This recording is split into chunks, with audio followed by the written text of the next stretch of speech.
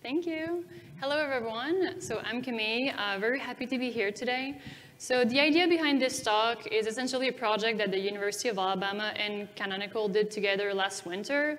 So at the university, they already had an HPC environment and an OpenStack-based environment for their users. But in terms of containers, all of the different environments were like on laptops, containers here and there, some Docker Swarm over there. And the idea was to provide a dedicated Kubernetes platform to their users. And so we worked together to get this done. And we're going to go today through the Kubernetes architecture that we chose and a few of the integrations that we've done. And then my colleague Jean-Paul will go a little bit more through what type of research they do and how they leverage that infrastructure for the research. So for the Kubernetes architecture, in this case, we're talking about a Kubernetes on bare metal deployment. So when we talk about bare metal deployments, we want to have some infrastructure nodes. You can also call them like management nodes. Essentially, those are outside of the Kubernetes deployment to be able to manage the Kubernetes environment. So the first technology I'll highlight here is the Metal as a Service platform. So MAS is a bare metal provisioning tool, super useful when you have a large estate of bare metal servers. It provides you with your asset inventory. You can do a layout of the type of storage layout, networking, and all of the layout that you want to do when you pixie boot and deploy your servers can be automated through MAS. So that was a really useful tool to use. Then to choose which machine we're deploying and to deploy them to deploy the OS and to deploy different applications, we're using Juju. Juju is called also an operator lifecycle controller. Essentially, it's one of the best aspects of it is that there's a lot of day 2 operations built in. So once you deploy applications, you can relate them to each other. So let's say you want to relate your Kubernetes worker to the control plane. It's a simple relation in a model that you define in YAML. So it makes it simple. And when you want to scale your cluster, for example, you want to add a Kubernetes node, you can simply do like Juju, add unit, Kubernetes worker, and it's going to scale for you. You can also reduce, you can upgrade and update. So that's the main manager that we're using in this cloud. In terms of observability, it's pretty standard. We're using an open source project that I'm sure a lot of you are using as well. So Elasticsearch, Grafana, Prometheus. Since the whole deployment is done on Ubuntu servers, we're also using the landscape server. That tool lets you see if you have security vulnerabilities in your environment, depending on the version of packages that you're using. So we're also using that. And then for the secrets management tool for Kubernetes, we're using Vault. And since it's deployed on those 3 infrastructure nodes, it's also HA, and we're using HA proxy in front of it. So now for the actual Kubernetes deployment, control plane, we decided to do the control plane on 3 nodes with standard components. All of these components are operators or charms that are deployed with Juju. So Calico for the networking, we got etcd, QBPI load balancer.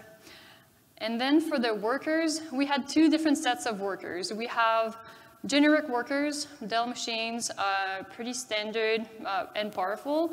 And then we have specific GPU nodes. So those are NVIDIA DGX A100 that we use in this case. And I'll go a little bit more in detail into how we integrate that to provide GPUs for the pods in a few minutes. And finally, for the storage aspect of the cluster, we use Ceph. In some architecture, you may see Ceph deployed hyperconverged with Kubernetes, so you could have your Ceph OSDs directly on each on each Kubernetes worker.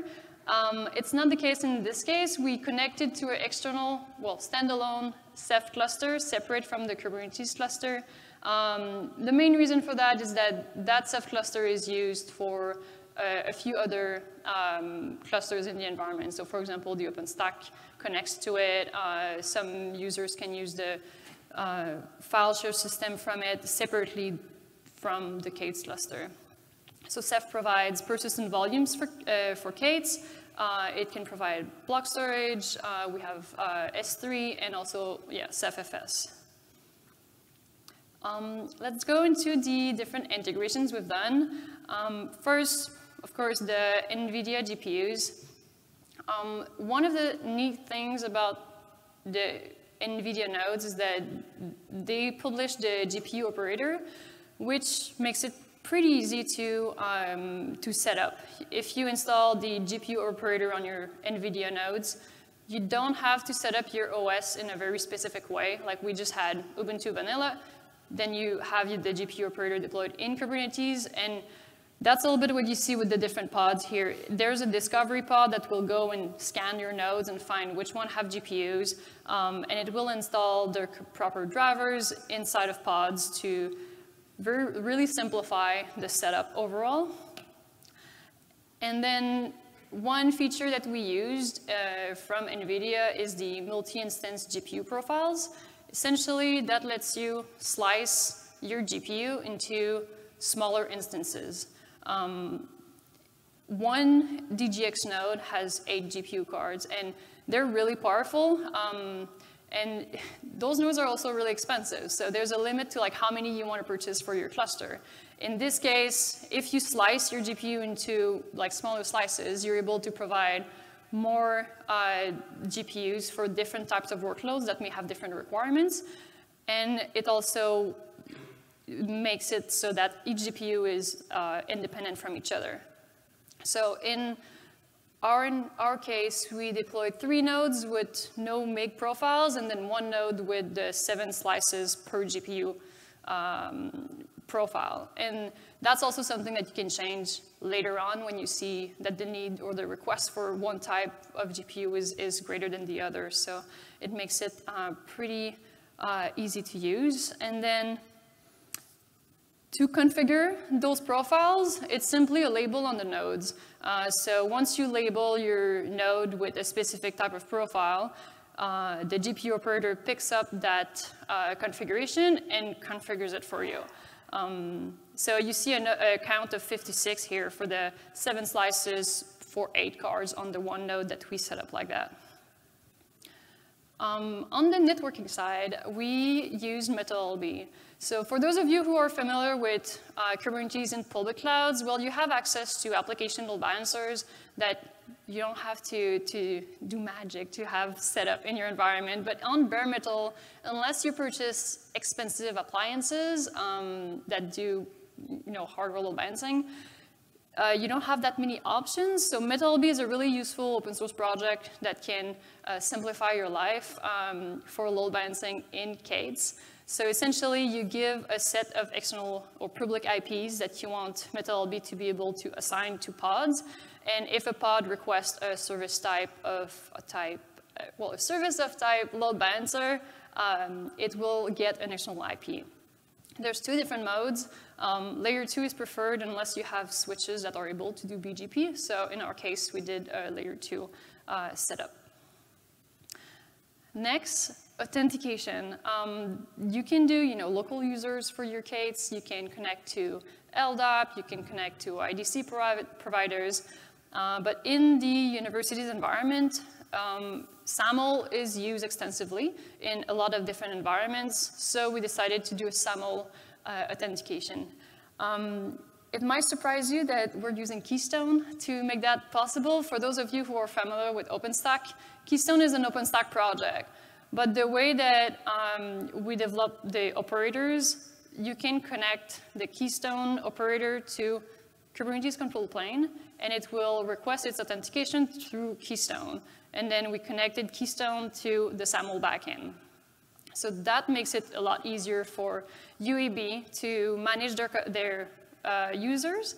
And you can define the access level in your K8s cluster through policies and in the SAML backend. The SAML part was probably the trickiest part. A little bit because of networking, when you have to make sure that your pods talk to the right thing, excuse me, that you have Keystone talking to the SAML backend and all that. I'm not going to go in detail through this, but I wanted to give a shout out to Gustavo Sanchez, a guy on my team who helped a lot with making this work. And then finally, the last integration I want to highlight is the GitLab integration. So we were able to do integration with GitLab, so all of your runners from your CI/CD pipeline can run in Kubernetes. Sorry, got something in my throat. And save your container into your GitLab registry. So on that, I'm going to leave it to John Paul to continue with the research aspect of the project. Thanks, Camille. So what I thought I'd do is give you a little bit of an overview of the University of Alabama at Birmingham, just to kind of help you understand the scope and the place in which this deployment is occurring. So UAB is a large public institution located in Birmingham. The metro area has about 1 million, a little bit more than 1 million people in it. That represents about 1/5 of the state, the population of the state. We also are the largest employer in the state and have a very large economic impact on the region. So academically, we have about over 20,000 enrolled students. A good third of those are in the graduate research space, post-undergraduate space. And we generate about $600 million annually in research funding from the different national funding agencies like the NIH heavily and the NSF. Research Computing, the group that I'm with, we're part of the IT organization at UAB that serves the campus.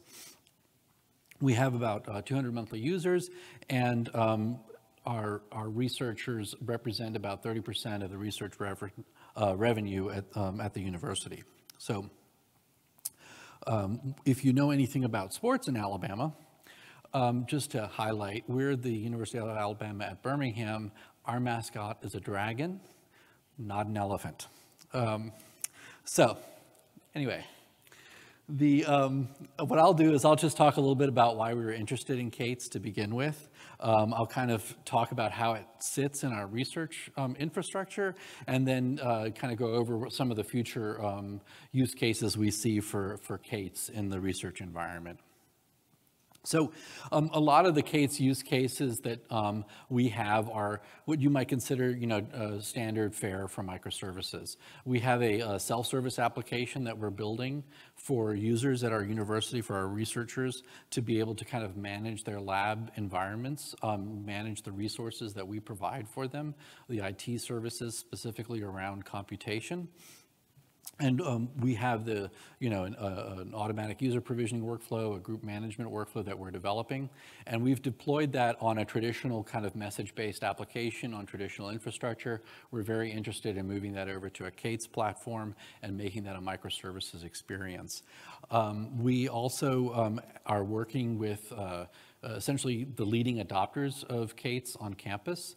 We have a few users that have built their own K8s platform that they're running in the cloud. They're interested in bringing that onto campus. And we have some use cases that are kind of leading research use cases for applications that already exist that are K8s oriented. So one of the primary spaces, though, that we're working on right now is that CI/CD integration. Basically, as we build these applications, we want to be able to make sure that we don't fall behind in our workloads. One of the problems that we had in our own development was that we would just essentially get a huge merge backlog in our workflow, and so we're able to use the CI/CD pipelines that we're now moving over to K8s to help clear that out by having nightly builds and moving forward with that. So the kind of the leading edge of the use cases that kind of drove us to saying, hey, we really need to get a K8s capability on campus is this machine learning ops workflow that's becoming more and more popular out there. One of the characteristics of ML ops, if you know Kubeflow or MLflow or NextFlow, is that machine learning applications tend to want a lot of control over the environmental configuration that they have, and they want to kind of be deeply integrated with the workflow of the machine learning pipeline. And so that makes them a hard fit into what might be more traditional compute environments. And so we wanted to make sure we had a K8s platform available. That's why we kind of peppered it with some GPUs as, also along the way. So I think it's also helpful to understand what we mean when we speak in terms of like research computing and high performance computing. We tend to think of our platform as units of high performance computing. And a high performance computer in our environment is something that has a considerable amount of RAM. 3 to 100 gigabytes is very common. We have a few that have above a terabyte. We have a couple of CPUs. They have, 24 to 64 cores on them, and then we may have accelerators in those nodes. Each of those nodes definitely has a high-speed NIC on them to let the data move on and off the node itself. And of course, in the HPC context, you think in terms of speeds of network, and so you want to keep your data close to your CPU at the highest speed, and then your internal networks at the next highest speed, and then your data ingestion onto the node at the lowest speed, if you will. So we combine those compute resources into clusters. So we just kind of buy a bunch of them at a time, and we stick them together, and we operate them on a connected network. And then we make it possible for them to pass data in between each other and reach the essentially the global file system that we run as GPFS. That's what we use on our HPC side. And we have CEPH, as Camille mentioned, for various use cases for block object and also some essentially leading file system type solutions that we're exploring. We combine those into a fabric that we then expose in different compute flavors. And our kind of bread and butter compute flavor is the HPC batch compute flavor. We run the Slurm scheduler, if you're familiar with that. What you do inside Slurm is you ask for a certain amount of RAM, a certain amount of cores and nodes for a certain period of time, and then Slurm allocates that when it's available and ensures that nobody else is competing for that resource with you. Typically, in a batch computing environment, you tend to think in terms of a terminal-based access and SSH access. That is certainly true in our case as well, but we've also deployed an on-demand, open on-demand platform, which is a web GUI that you wrap around your cluster, and it provides a really easy-to-use resource for researchers where they can do pretty much everything that they need to do with an HPC cluster inside their browser. So including running like MATLAB and other traditional X11 applications in a VNC session inside their desktop. It also provides essentially web proxy capabilities. So you can tie a web proxy into a job and you can run things that are kind of web native like Jupyter Notebooks and RStudio and things of that nature. But a lot of our researchers just run their traditional SMP or MPI applications, or even their pleasantly parallel single core independent data workflows on the HPC batch. And like I said, that's our biggest workload engine right now today for research at UAB. We also have an OpenStack cloud, and we provided that primarily so that we could have an easy-to-use platform when the impedance mismatch to our cluster is high. Right? So if you have, for example, a science gateway, that's a very common tool that people want to run. It's some sort of a web application that hides the details of a complex platform behind the back end and exposes to the end user something that they can get started with right away, kind of like our on-demand platform, but often these are geared towards specific science domains. That lets a new graduate student or new researcher get on board using computation and analysis in their world much more quickly. So you can't readily deploy one of those or easily deploy one of those into an HPC batch cluster. There's a lot of things that don't work with that. So that's one of the reasons why we have OpenStack. We also have it to help with our development workloads. We actually do development cluster builds on that OpenStack platform. Even when you want to use a container-like model in HPC batch with Singularity, you still need an environment where you can be root to build that container. So for all of those reasons, we have an OpenStack cloud. And then, as I mentioned, we were pursuing K8s because we know we need a container-based abstraction and kind of an orchestration workload manager for next-gen machine learning applications. We also are interested, as I mentioned, moving our CI/CD workflows on there and starting to build more of a composable application environment for users.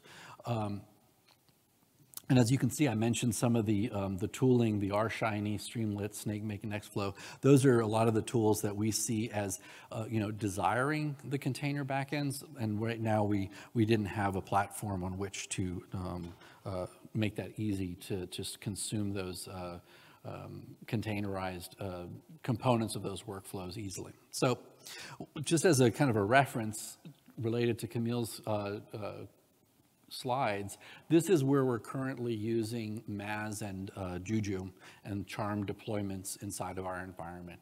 So we use it for our OpenStack cloud, we use it for our K8s container environment, and we're working actively to migrate our Ceph platform over to that. It's still going to be an independent Ceph cluster for the same reasons that we needed to have it independent to begin with, but the provisioning is going to happen through Maz and Juju. Our HPC batch is still done in a traditional HPC batch way, and the GPFS is an independent file system. So kind of in conclusion, I want to just talk a little bit about the next-gen use case that we really see for K8s, the one that I think is among the more exciting spaces that we can spend our time with over the coming years. As you can see on the, in the research environment, we have a lot of different data sources. We have scanners, we have microscopes, we have telescopes, not so much at UAV. We don't use telescopes. We're a medical university, so we tend to think in terms of scanners and microscopes. But you also have other data sources, gene banks and other things like that already have existing data sets that come in, and they come into your environment, and ideally those just kind of stream into your environment, and they have the associated workloads kind of just managed, and the customizations that you have to do to your data to publish that data automatically run. And then on the right-hand side, we have our essentially our analysts sitting there composing analytical workflows through the K8s platform.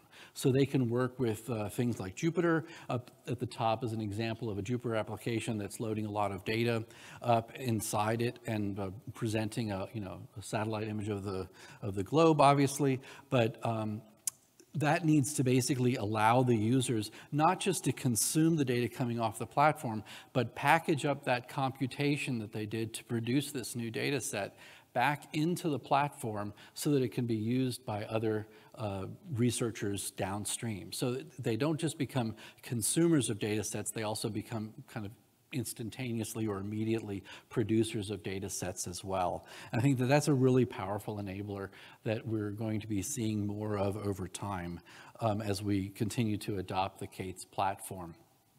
Another use case that I think is kind of critical for the reproducibility of research in higher education is to be able to encapsulate the HPC workloads, so the work that they did on our HPC batch computer, to be able to capture that and then be able to reproduce it at some point in the future and get out the same data that they had when they did their analysis and drew their conclusions on the cluster originally. And obviously, they could just go back and run it on the cluster again, but clusters, even though they're kind of a slow-moving animal, their OSs are reasonably stable, they don't change very often. The OSs, the applications, the storage environments, they do change over time. And so if you want to come back 5 years later and reproduce a run, it's going to be very difficult to do that. So being able to essentially capture all of that up into a container that then completely reproduces that batch computing experience that they had by loading modules and referencing their different data sources on the disk, would be a very, very helpful reproducibility tool for researchers over time. And that requires that it doesn't this is not something that the researchers really want to sit around and design, so you want to make it possible for them to essentially say, okay, now capture this environment that I used and give me a container that allows me to come back and use it again in the future. So this is what I'm kind of terming like the next gen science gateway, this platform where you essentially are able to move across the different areas of your workflow in research and modify it and reproduce it effectively. So with that, I'd like to thank you all for attending our talk. You're welcome to come reach out to us individually if you want to know more about either of these efforts, or stop by the booth, or just to kind of keep the conversation going here if you have any questions. Yeah, thank you for the presentation. We have quite a few minutes for questions. Any questions, just raise the hand. Oh, okay, last gentleman.